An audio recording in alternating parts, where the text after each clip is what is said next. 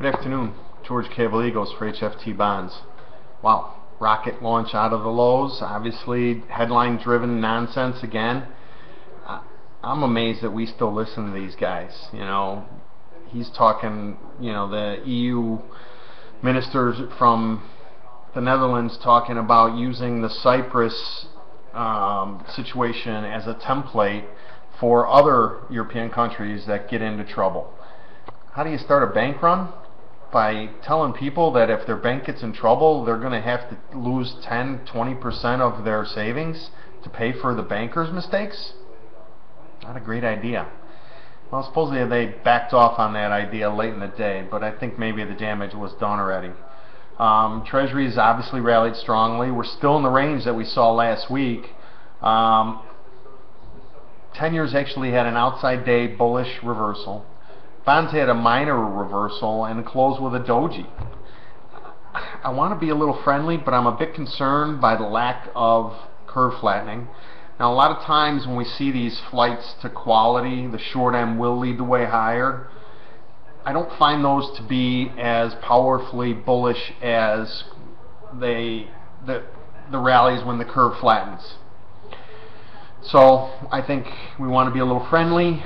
I see 5-wave structure on the move up off the lows today. Now I think we're going into a bit of a corrective phase. I just posted some levels in the chat room about where I think we could see this pullback tonight into tomorrow morning go. Tomorrow we start the 2-year auction. We have another auction. Every other week it seems like we have an auction. I think the markets will pull back a little bit into tonight's session and probably into tomorrow morning's session. Timing this stuff is darn near impossible because of these headlines. You know, one comes out early in the morning and then the denial comes out later in the day, and why did it take them 8 hours to deny something that obviously rocked the markets here? I'm not sure. I don't believe any of them. And the way the markets are moving around, it seems crazy to me that if we're afraid of governments taking away some of our savings that are in banks or in securities firms, that we're buying U.S. Treasury bonds. Doesn't that seem silly? Why aren't we buying gold or silver or canned goods or whatever, something that we could use, something enduring, instead of putting our money in the bank at negative interest rates? The whole world is just ludicrous.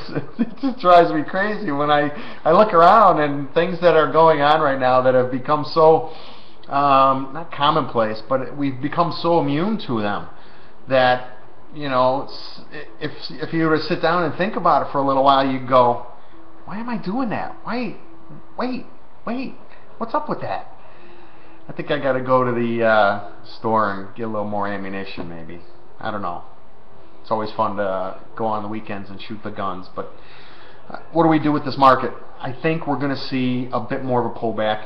I don't want to get too negative here. The 5-wave structure off the lows looks impressive, but we're still in the darn ranges that we've had for the last 2 weeks. I'd almost say trade the range, get out of your longs up here against this 143.30, 144 even area on the bonds, and 131.24 to 25 area on the, well, actually there's resistance levels all over the place up here. You look at the previous move down, anywhere between 131.25 and 134.03. I think I can rip off 4 different resistance levels of some significance. It's going to take some work to get through there, and I don't know if a curve steepening flight to quality trade is the trade that we want to see super bullish break out of this range. Got to give the benefit of the doubt to the upside here. Like I think we could pull back pretty far tonight.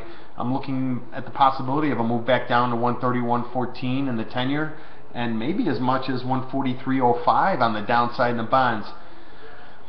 We'll see.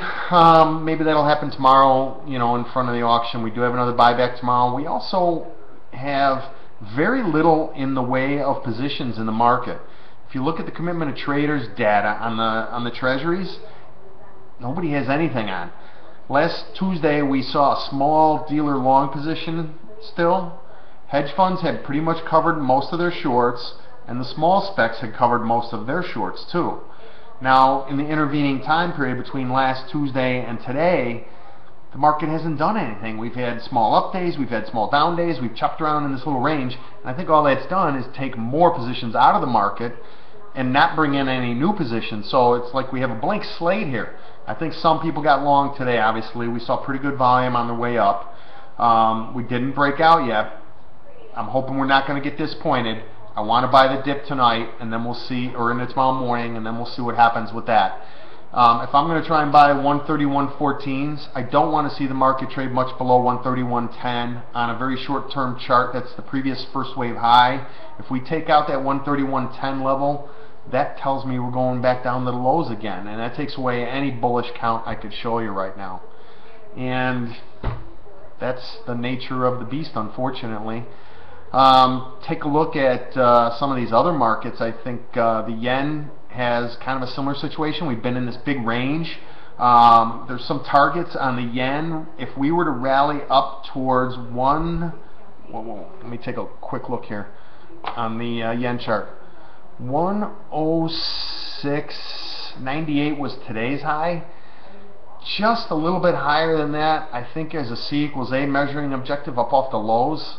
Don't take that as gospel yet. I wanted to look at that chart and I forgot to do it before I did this video, but I'll take a look at it tonight. We'll see if there's anything going on. I really doubt it. But that's about it. Have a great day. We'll see you guys tomorrow. Thanks.